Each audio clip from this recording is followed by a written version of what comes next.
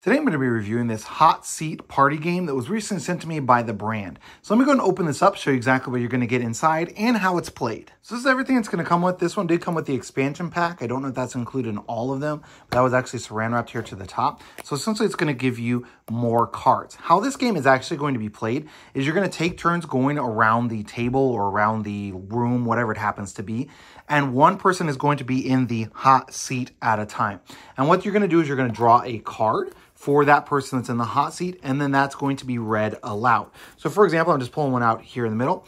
I will be the next person in the room to blank. Respond by filling in the blank to complete the sentence. And then each person around the room is going to give the answer. So they're going to write what they would think the person in the hot seat would write. Essentially, you want to get all of the other players around the room to guess that your answer was actually the person in the hot seat's answer. So you want to try and get in their brain. So for example, it might be to get up and go to the bathroom, or it might be to go get a drink, or it might be to, I'll be the next person in the room to fart, or whatever the case might be. All of those different, things you could think of that you might be the next person in the room to do. Each person is going to get a little pad like this. It does come with a lot of different ones. So I've got, let's see, 1, 2, 3, 4, 5, 6, 7, 8, 9. So I've got 10 different pads. And truthfully, you could even tear off some of these if you wanted to, and you could like split them up. So you could play with a lot of different people with these. They're all designed to be exactly the same. So the only thing would be like the person in the hot seat would need to go through and read each one of these to make sure that, it's not, no one knows exactly who it is that said them. Also, so that, they don't look at the handwriting and try and guess who read it, that sort of thing. So let me give you some examples of some of the other cards. What would I do if I had 24 hours to live? What is the worst thing I've ever done? What should be my new nickname?